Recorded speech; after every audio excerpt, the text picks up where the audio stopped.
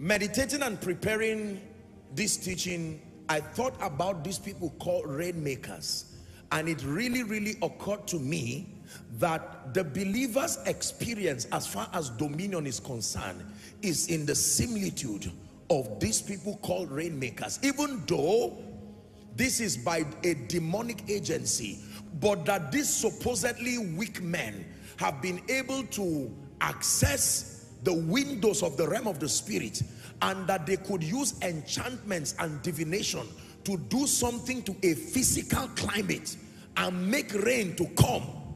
Are we together now? And then they could do something again.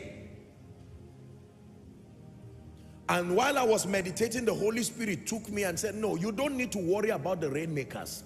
Go and read about Elijah.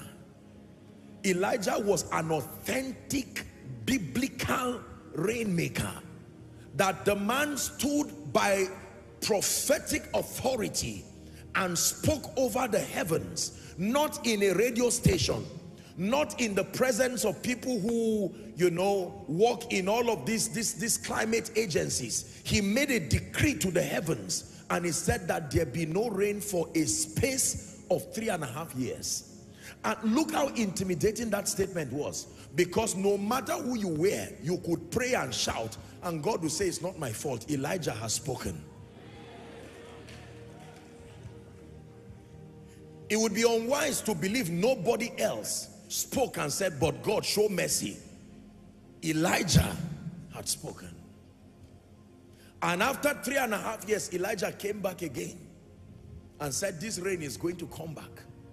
And the Bible says he prayed and prayed and prayed, and he saw a cloud like a man's fist. And he told Ahab, saddle your chariot and be on your way. I hear the sound of the abundance of rain. Physically, there was nothing like that. But from the realm of the spirit, that was a real rainmaker. And the king went, and the Bible says that he girded his loins and he ran on barefoot. He overtook the chariots of Ahab even down to Jezreel.